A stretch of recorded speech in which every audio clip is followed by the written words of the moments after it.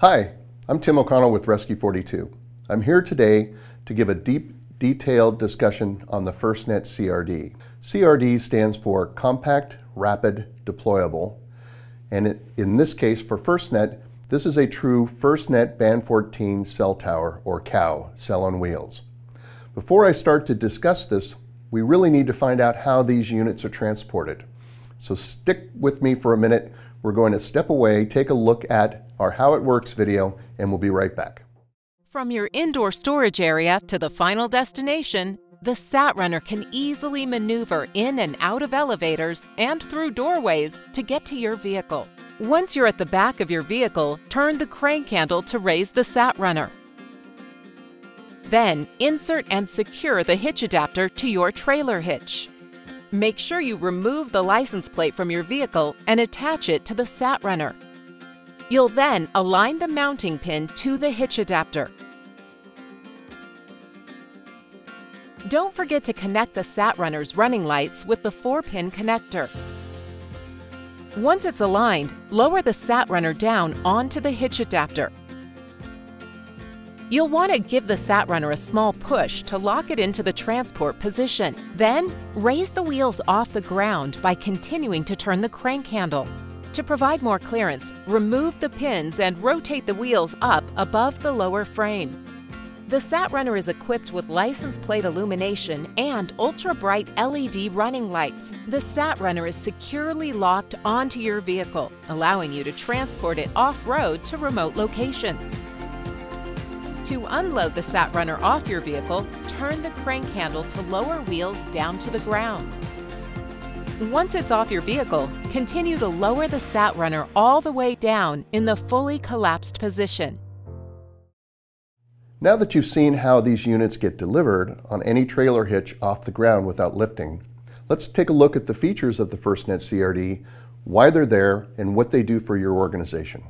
This is designed to be a communication system that not only provides true FirstNet Band 14 cellular service to about a 2-mile bubble or 1 mile of range, but it's also designed to give you internet services to restore your services within a building and as a Wi-Fi hotspot to do the same job but over Wi-Fi.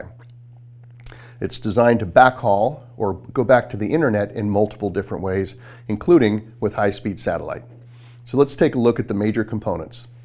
First of all, starting top to bottom, we have our high-speed auto-acquire Viasat satellite system that's going to give you between 18 and 30 meg service depending on where you are and atmospheric conditions. We'll talk about how this deploys in a few minutes. You'll see also that there are 4 stabilizers on the corners that are quickly used to stabilize the FirstNet CRD and make sure it's got a good stable platform for the satellite to work on. We'll be inside the electronics component pretty quickly.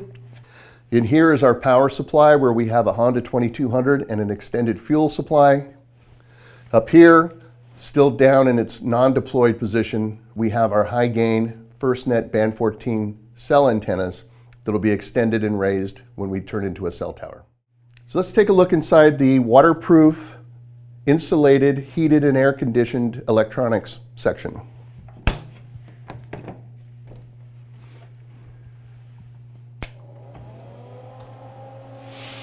So here we have the brains of the unit.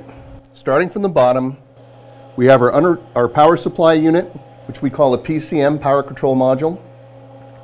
This controls all of our alarm systems, all the power distribution, and also has charging ports for your computer and your USB devices. Moving up, we have a Cradle Point Ibr 1700, which is providing the network services and managing the backhaul priorities. In this section is the satellite control portion, which we'll talk about a little bit later. And at the top here, behind this plate, is the Band 14 FirstNet cell radio that's giving you 5 watts of cellular power, which is going to be transmitted through the high-gain antennas. Down here in blue is a 50 amp hour lithium iron phosphate smart battery, which is controlling our reserve power, and if we lose power, we don't lose continuity. And in this unit up here, this is a waterproof, non-pass-through heater and air conditioner that's going to give us environmental controls and also remove humidity from inside the enclosure. So let's look at some of the specifics of the power control module. Left to right, we have our master power switch. a Bluetooth battery management and communication system. These are alarm controls and charging controls. We provide both interior and exterior scene lights that you can use for convenience in the field. This identifies our incoming power supply, and this is our cooling and heating section down here. One of the important things to understand is how easy it is to use the FirstNet CRD.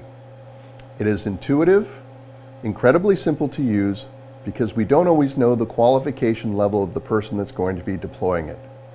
There are quick start guides that quickly take you through setup and demob, but it is easy as turning on the master power, turning on the satellite power, which is going to start the pre-process for the satellite control system. And once the computer screen goes through its diagnostics and gets ready, as we'll see in a minute, a green button will show up. You touch the green button and the satellite will automatically deploy and bring IP into the unit. At the same time, when we turn on the master power, our Cradle Point has started up and it's going through its process to look for any of the 4 sources of internet that we can get.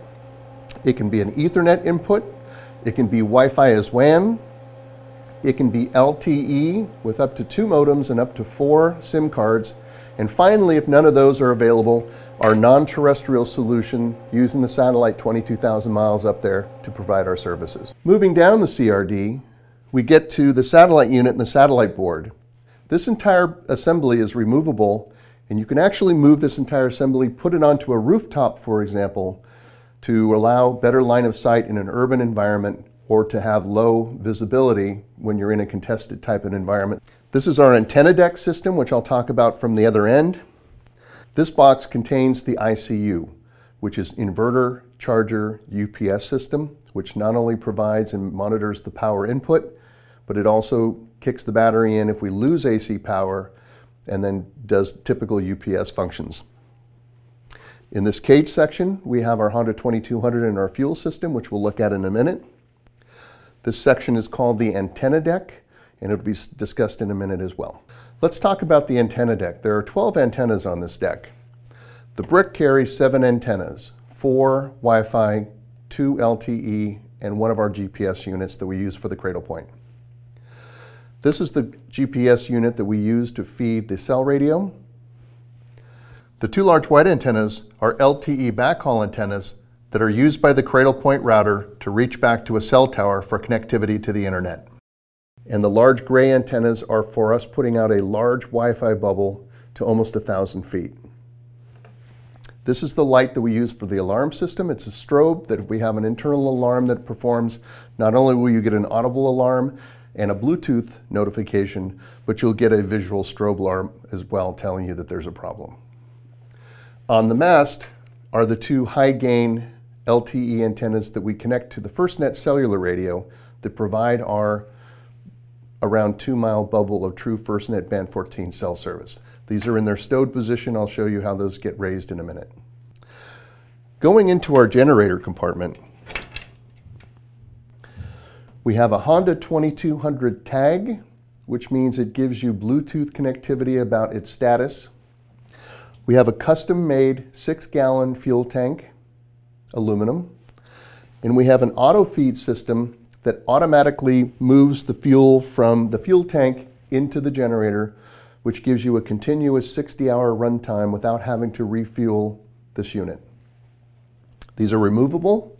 They can either be run in the unit or they can be taken out and run outside of a building or even on a rooftop, depending on what your situation is. Moving to the back of the FirstNet CRD, we'll see the mast that gives us the great coverage for the FirstNet bubble. This is a 5-meter mast. It's fiberglass. Both of those factors are designed to help protect a user who might accidentally be trying to raise these into energized power lines. This would be its normal stowed position. The whole head can come off and be carried separately. To deploy this, you just simply pull up the antennas.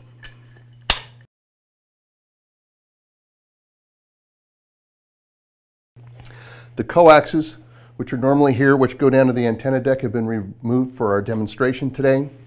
And then simply raise the mast manually until it's up to its full position. As we go by this side of the generator compartment, note that the controls to operate, start, and stop and choke the generator are open. Tucked away in here, hidden for protection purposes and under a rain shield, is our power entry panel, or PEP. This has two AC inlets, one for shore power and the other one for generator power. The generator power is neutral ground bonded for electrical safety purposes. It also has two Ethernet connectors here, which can be used either for bringing Ethernet into the unit or sending it out, and an auxiliary 120 port, so we can use this to power future optional devices that you may wish to add. Looking at the back of the waterproof electronics console, we see here the back of the FirstNet small cell radio with all of its connections. This is simply the back of our storage drawer. This is our 120 volt distribution strip. We use only standard 120 plugs, and they go into the front side of this for protection. What that means is any unit in this piece that has to get removed and replaced, you can simply unplug and plug back in. It's not hardwired in for convenience and to let you do troubleshooting. Here you see our patch panel, which is giving you full control all over the network systems that are in here. Everything in here is color-coded, so you can easily track down where things are going. And there's master cards that tell the color coding pattern and give you your master mapping. Here on the back of the PCM, you can see our fuse panels, our breaker panels, all of our different controls that we use to give electrical safety to the system. Of course, the back side of the battery, and then other controls that we have. Everything here is wide open and accessible. This is a standard 19-inch rack, which gives you full control over modification.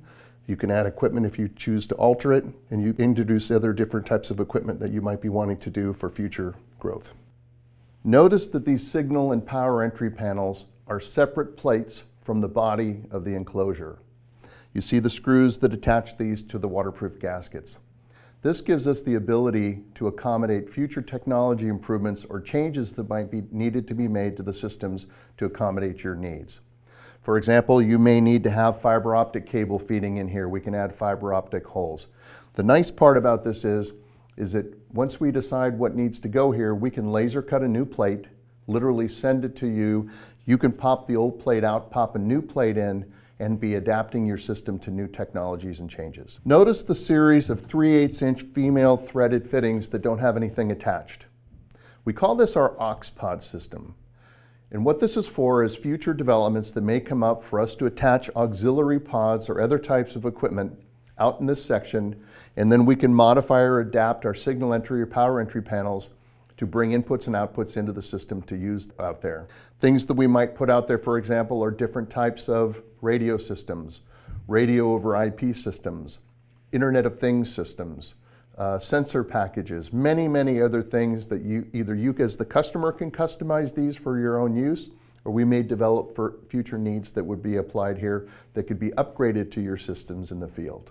So as I've shown you in this brief video, the capabilities of this unit are exceptional.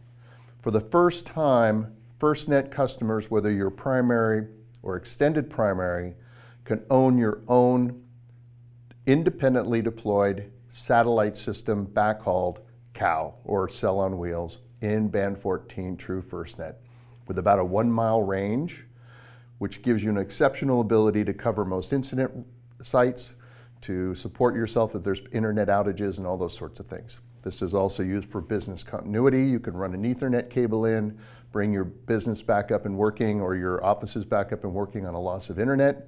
You can use those to support other command vehicles. It really just gives you a massive amount of capabilities. Thank you very much for spending some time with me today and learning more about the FirstNet CRD Compact Rapid Deployable.